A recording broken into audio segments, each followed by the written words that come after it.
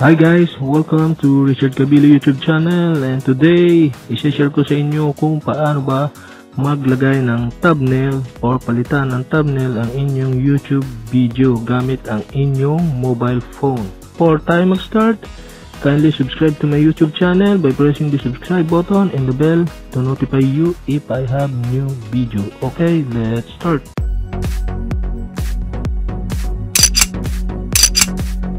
So okay guys, so gagamitin natin is Google Chrome. So pwede naman kayong gumamit ng ibang browser na gusto niyo. So much better na gamitin nyo is Chrome para same ng aking tutorial.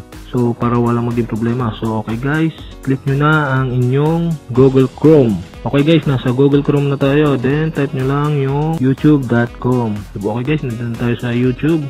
Dahil sa naka-mobile siya, mobile site siya. So gagawin natin desktop.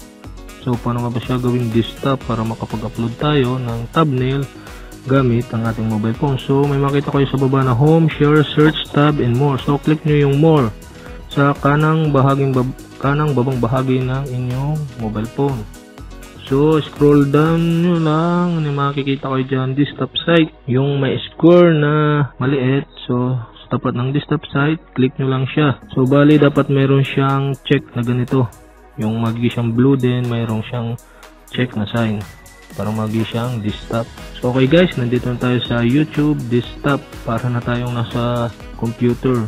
So doon sa mga marunong mag-download or mag-upload ng thumbnail gamit ang computer, so same procedure lang siya nitong ating mobile phone kapag nandito na tayo sa desktop site ng ating phone. So ang gagawin nyo lang is click nyo lang yung profile picture do sa kanang taas na bahagi ng inyong screen. Then kapag na-click nyo na, hanapin nyo yung YouTube Studio Beta. So click nyo yung YouTube Studio Beta. So ayun guys, na-click nyo natin ang YouTube Studio Beta. So after that, nandito na tayo sa dashboard ng ating YouTube channel na bagong Studio Beta or ng bagong dashboard ng YouTube.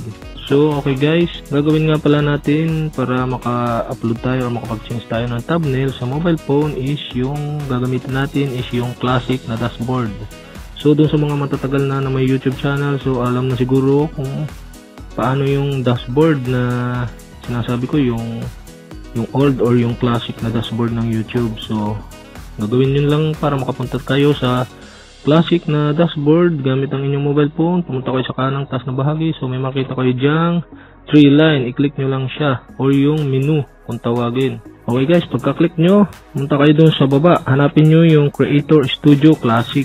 So click nyo yung Creator Studio Classic dito sa baba ng menu ng inyong Studio Beta. So after that, may mag-pop up. Then click nyo yung skip.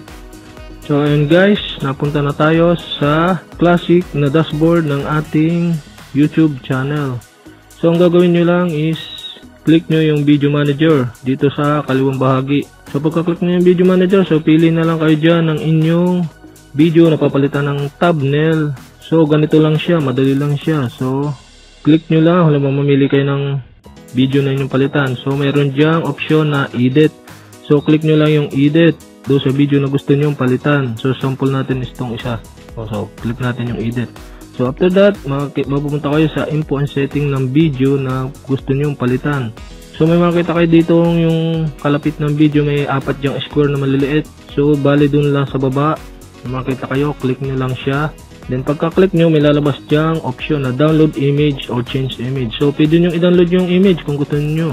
Then ito na ang paraan para palitan ng thumbnail ang inyong YouTube video. So click nyo lang yung change image. Okay guys, pagka-click nyo ng change image, mapupunta kayo sa folder or yung file ng inyong video or file ng inyong phone. Sorry.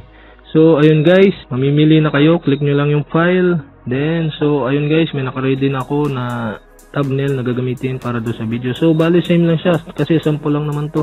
So tuturo ko lang sa inyo kung paano nga palitan or palitan ng thumbnail ang inyong YouTube video. So bali guys, nandito na tayo sa folder or sa file ng inyong mobile phone. So kung mamili lang kayo ng image, then pagka-click nyo, automatic na siya na mag-upload doon sa inyong YouTube video. So bale same lang siya kasi sample lang naman to, ganun lang procedure, tinuro ko lang. So okay guys, nandiyan na yung YouTube thumbnail. Then after that, huwag nyo kakalimutan is pindutin yung save change. Pagka-click nyo yung save change, all change save. So successfully na napalitan natin ang YouTube thumbnail or YouTube video thumbnail ng ating mobile phone. So ganun lang kasimple ang pagpapalit ng thumbnail gamit ang ating mobile phone. So and guys, sana may natutunan kayo, and kapag may mga question kayo, mag-comment lang kayo below. Then kapag nagustuhan nyo ang aking tutorial, i-click nyo lang ang like button. Then after that, kapag nasiyahan kayo at gusto nyo pa ng bagong video, so mag-subscribe lang kayo sa aking YouTube channel. Pindutin lang ang subscribe button and the bell para ma-notify kayo kapag may mga bago pa akong tutorial like this. So ayun guys, thanks for watching. Bye-bye.